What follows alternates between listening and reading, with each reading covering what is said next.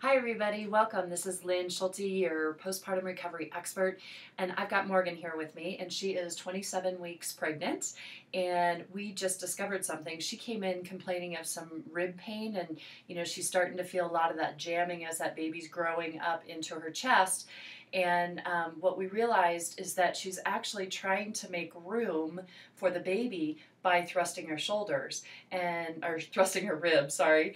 And I wanted to just show you why we don't want to do that, okay? Because when we rib thrust, we can actually develop diastasis recti. So with Morgan here, if she goes to lift her head up, go ahead and lift on up, there's a little bit of doming happening in her belly here in the midline, and we want to avoid that.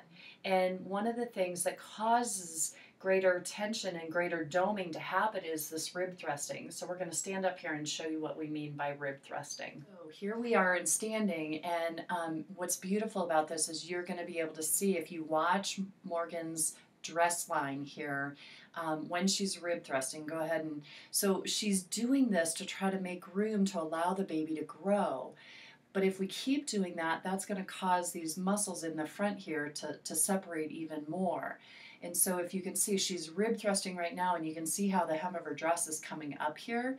Now, if I help her to, bring this back down, so you bring your ribs down and tuck them. I like to say tuck into your pelvis. So we want your ribs to dump into your pelvis. And you can see that her hem kind of straightens out and it becomes more level. So go ahead and show them that again.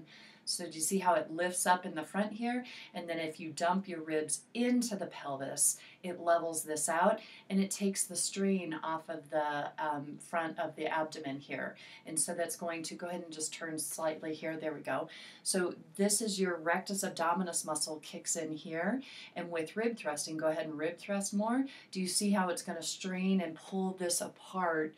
It's going to separate it more than when you go ahead and bring it down. There you go. We dump the ribs into the pelvis, and it takes the strain off of this and allows these muscles to not separate, to stay more together, okay? Thank you, Morgan, very much. So avoid rib thrusting, guys, so we can stop having diastasis recti. Avoid it anyway, right? All right. Thanks so much.